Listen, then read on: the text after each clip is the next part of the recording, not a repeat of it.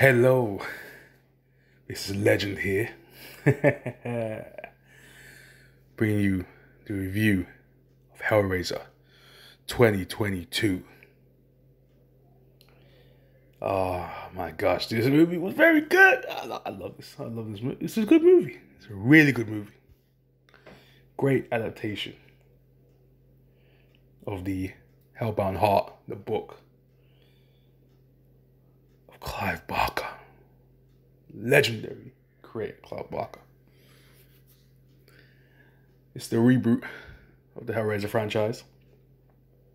I like what they did with this. Some choices I'm like, I don't like some choices, but it was really good. It was really good. I'm not gonna crap on this movie. I'm not gonna do that because I enjoyed it and my family enjoyed it. You'll watch it together.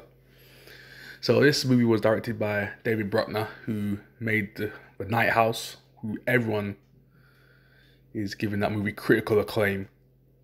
I haven't seen the Night House yet, so I'm gonna check it out at some point. I'm gonna check it out. Don't worry, I'm on it. But yeah, he directed the movie. Clive Barker executive produced, which I endorse. You gotta have the creator of this, you know what I'm saying, of the book and the original franchise on board. You know what I'm saying, just help it. You know what I'm saying, keep those, or keep most of the plot correct. You know what I'm saying, and the way the characters look and how the movie would feel. You know, obviously David Bruckner. I saw like trailers in certain parts of the Night House. I haven't seen all the Night House. I'm gonna check it out, as I said before. Very dreamlike, very sleek. You know what I'm saying? The way everything's shot has his own style. And I can tell that's his kind of style, like you saw in the movie Hellraiser 2022. But yeah, let's get into the movie. Jamie Clayton as the Hell Priest, incredible. Just the way she talks like this. Oh, I love it. I love the way she did it, because obviously they're doing it closer to the book itself than the original Hellraiser was. And I love Hellraiser. Hellraiser 1 is incredible. And I liked 2 and 3 as well, and the rest fell off. But they had some good concepts in there. But that was when Clive Barker slowly started to get away from the sequels. But Hellraiser 1, incredible. But this Jamie Clayton, so good, so good. Much respect to Jamie Clayton, tight. We've got some other characters in here as well. We have, what's her name? Odessa Hazion? I think that's how you pronounce her name. The main character, Riley. She's a really good actor. I like her. She's a very unique look as well. She's got big lips, big eyes, and she got the curly hair. She's gorgeous. Great. What was it? Great? No, I'm not gonna go. No, I'm not gonna say great. Heck no. Really good lead for this kind of movie. You know what I'm saying? The flawed hero. You know. I would say hero, flawed main lead. I'd say. Cause she ain't no hero. I'm sure she ain't hero. She's not a hero. There are no heroes in this movie.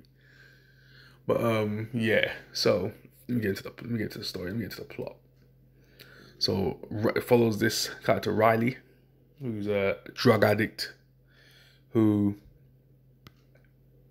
has a brother called Matt, and she lives with him and his roommates and his boyfriend. And she literally comes back after breaking into this rich guy's crate and what do you call it? And safe, yeah, that's what you call it, a safe with like a box inside, a puzzle box. And when you see that puzzle box, you know what's gonna go down. So they steal that. She takes it home. Her boyfriend, he leaves. You know what I'm saying? He goes back to his yard. She comes back home. It's like early morning at that point. Brother's had enough first. He's like, hey, let me see if you ain't on drugs or something. You know what I'm saying? And this and his sister's literally sleeping with man as well, like bare loud in that house. And his brother has roommates. Mad disrespectful. But yeah, she's that kind of person. As I said before, flawed and damn sure no hero. But she's the person we follow in this movie, so we gotta deal with it. So she comes home, brother tries to check her. She's like going off. She's like a character from Euphoria. She's basically Rue, but not at the highest level that we've probably seen. She's probably done Rue stuff, but we haven't seen it because this is the point where the brother's had enough of her and kicks her out the house. Because she goes off on him like she's saying you got a crappy apartment, blah blah blah. Just goes, I'm like, oh, they kicked her out as well. I was like, get the freak out of here, Riley, get lost. So he kicks her out, and she takes her stuff. She takes some drugs. She takes the box. She goes at this random playground. She solves the puzzle, and a spike comes out of it because what I didn't go through the first part of this movie was like a flashback, where you have Goran. You know what I'm saying? What is his name? What is his name? Goran Visnich, that's it, the one guy from ER, Roland Voight. And she, does they say she? No, he is sacrificing people to Leviathan. He's trying to get his wish, you know what I'm saying? His audience with Leviathan, his God. He's the one he prays to, you know? When he's sacrificing people to. And he has a lawyer who sends people to him as well. She's in charge of his estate. Someone called Serena. Serena. And she stars in Succession. She's really good. I love that woman. The accent, I love it. Sexy woman. So that scene ends, and then it's a 6-year jump forward, which brings us to Riley's character. Yeah, because I didn't say the starting. I should have. That's when you see a glimpse of the Hellraiser effect. Chains coming out, dragging people to another place, but you never see where they go. They kind of leave that to your imagination up to this point. So yeah, so she solves this puzzle. A spike comes right out of the puzzle, which absorbs blood, but it misses her hand. Didn't take her. It wasn't meant for the Hell Priest. Jamie Clayton's character says, "It was meant for you, but if not you, then choose." You know what I'm saying, basically. And have a glimpse of the brother sensing where her sister is and that she's in danger. He goes out there, gets his hand pricked by the box, and I'm like, oh my god, okay, he's taking her place. He's about to die. Tries to clean her up, goes to this bathroom, this public bathroom, and gets taken. Well, here's taken. Then Riley tries to find him, and that's why we have Riley just going nuts because police come, ambulance, all that kind of stuff goes down. Matt's boyfriend, he's going crazy. Roommate's like, what the heck is he? Riley doesn't know because she's off her head. She's drugged up to the eyeballs at this point. It's about three pills. So she brings the box to her boyfriend. The boyfriend's like, hey, I want to know part of that. Don't give me that box. And in the end of this movie, it makes sense why he doesn't want to touch the box. It all makes sense. So at this point, yeah, he goes to see Serena, who's in a home because she's really ill. She's dying, smoking. Maybe, I don't know, her lungs have been shot to pieces, or some kind of illness, disease that she attracted. She knows about it because they question her. Where's my brother? Blah, blah, blah. What's going on right now? She takes the box and goes, hey, you don't know what you're doing. Let me hide this box real quick because I locked it up myself. You guys broke into it and took it. Give me that box, man. Give me that box.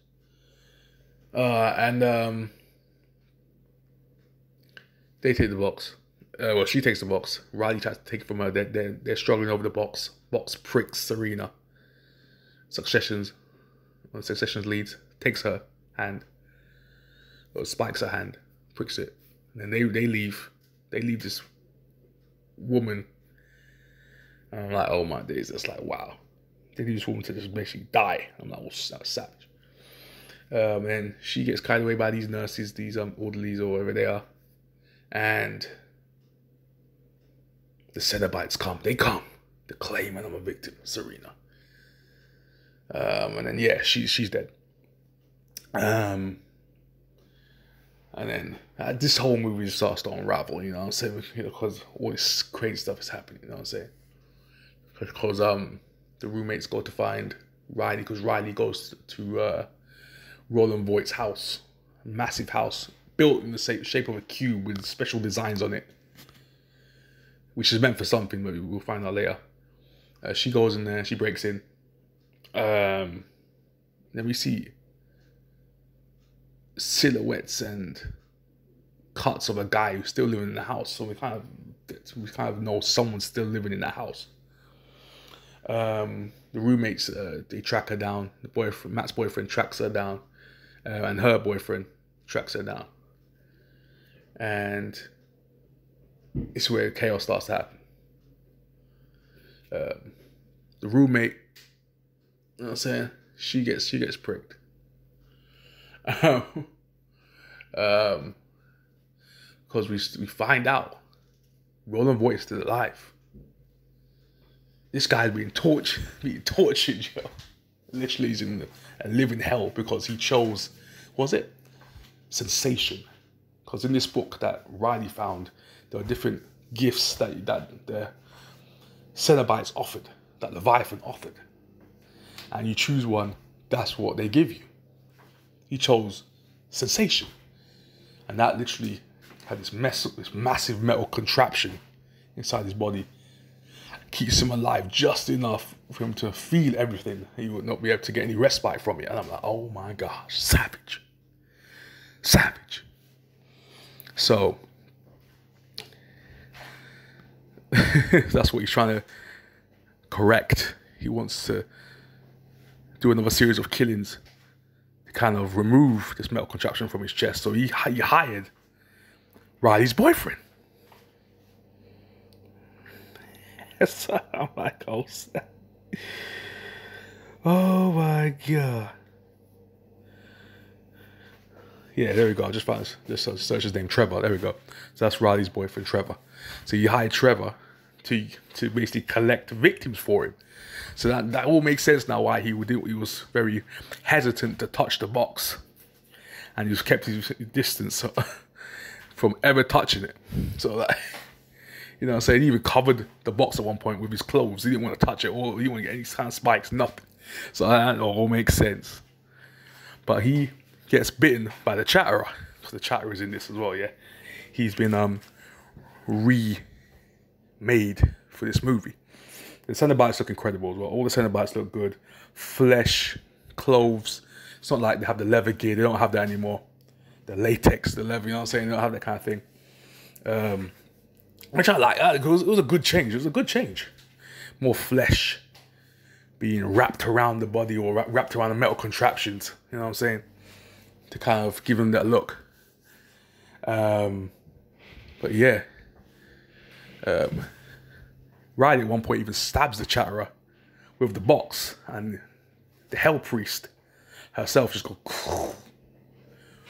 rips them apart. I'm like, oh snap, they've changed. And I was like, oh, I didn't like that. I did not like that. That's one of the things I did not like about this movie, that you could just attack a Cenobite with the box, and Hell Priest has to go by those rules and destroy it. So I'm like, nah, they're not like that. Nope. That's one of the cons of this movie. One of the cons. One of the dislikes. So yeah. That was one of them.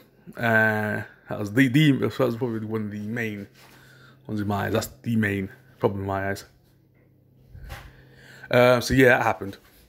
So then Matt's boyfriend, he literally, obviously his name, yeah. So yeah, Matt's boyfriend, what's his name? I want to get his name here. No, I'll have to see that. Nah, it's going to take too long. I can find his name. But yeah, Matt's boyfriend, he almost died at one point.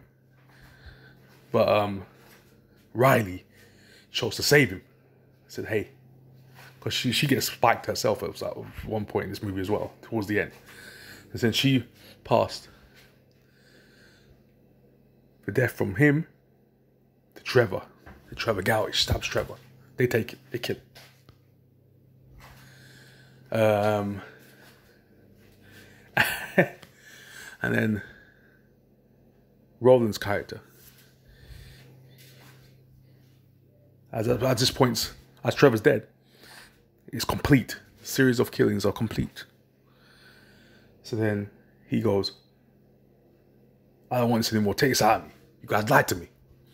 So now, but we realize this house traps Cenobites in as well because of the device. It reminds me of Hellraiser 4, where you could create these massive contraption to contain the Cenobites and destroy them. A little callback to Hellraiser 4. I like that. Clive Barker, much respect, because Hellraiser 4 Bloodline was really good as well. This could have been done better because there was all kind of problems to do with that movie anyways behind the scenes, what I read about. So yeah, but great concepts in Bloodline, great depth in the plot as well, and the backstory, which I found incredible, which gives you great insight to the box itself as well and the creator behind it. But yeah, he summons Leviathan down. He wants the audience with Leviathan. Leviathan comes down. Devil himself, he comes down. Massive chain through the chest. The big chain. The big daddy. Goes right into Roland's character. Takes him up. He's gone. Riley chooses nothing. She didn't choose anything. Power, sensation, liminal, nothing. She didn't choose anything like that. So she goes, because the Hellraiser said to Roland, you chose for the Leviathan configuration. And that's when he got spiked and taken up into the sky. But Hellraiser said to Riley, you have chosen for Lament configuration. Because Riley didn't choose. And Pinhead, the Hell Priest, says, you're going to live with this regret, grief all your life because you never chose one of the gifts. That's what you chose. You chose grief. Didn't choose to resurrect your brother. So that's the whole point of this movie of Riley trying to resurrect or trying to find her brother. But she said, no, I know your gifts can do. Not choosing any. Don't try it. So then they leave and you just go turns the box. So I researched Lament as well, just what it meant in that respect of what she chose. So it said of lament means to grieve, to regret something, basically, or the type of regret, sorrow, like sadness, you know. So that's what she chose. So her and Matt's boyfriend, they leave because they're the two who survived this ordeal. So yes, and then they leave, and then we have a scene at the end of this movie. We see Roland Voight go and vision his character that's been stripped and warped and transformed in this ethereal, this kind of spiritual awakening. He was literally eyes going black, body's being deformed, mutilated. And the visuals are incredible. So good. Of this scene as well. His flesh being torn, being stripped and wrapped around his body. Him having a new form. I think he's being turned into a Cenobite because she goes, you would much more appreciate power. So yeah, so basically she gave him power instead of sensation. She changed it now. So that's what he's got. He's experiencing power in the Cenobite world. So yeah, so that was the end of that movie. So interesting movie. Very interesting. Very good. Very well shot. Direction is incredible in this movie. Much more eerie feeling of a Hellraiser movie. The original Hellraiser is like bah, bah, gore, flesh being torn, epic one-liners, you know. Much more grunge looking, you know what I'm saying? Goth. Hellraiser-esque. But yeah, great movie. I recommend it. I'd recommend it. Hulu on fire. Once again, Hulu with the hits. No misses. These last couple of years, no misses. Hulu on fire. This is the year of Hulu. Yeah. So good, so good. Like, share, subscribe, all that good stuff. You know what to do. Press that notification bell. Set it to all settings. Put your comments in the comment section down below. Twitter and Instagram, where you can get at me. If you want to donate to the channel, Legendsville 101. Cash App, baby. Yes. Okay. So yeah, Hellraiser 2022 in the books. Jamie Clayton, great job. Clive Barker, executive produced. Great producing. David Bruckner, directing on point. All cast and crew, salute to you. So I'm out. Peace.